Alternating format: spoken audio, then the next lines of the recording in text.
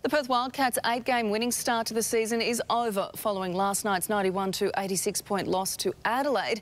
Down by 20 points at the main break, the Cats needed to show plenty more fight in the second half. Damien Martin obliged once again, proving the defensive demon. Oh, Damien Martin with the block, and he saves it in bounds. We're just watching the brilliance of Damien Martin. That was well worth it.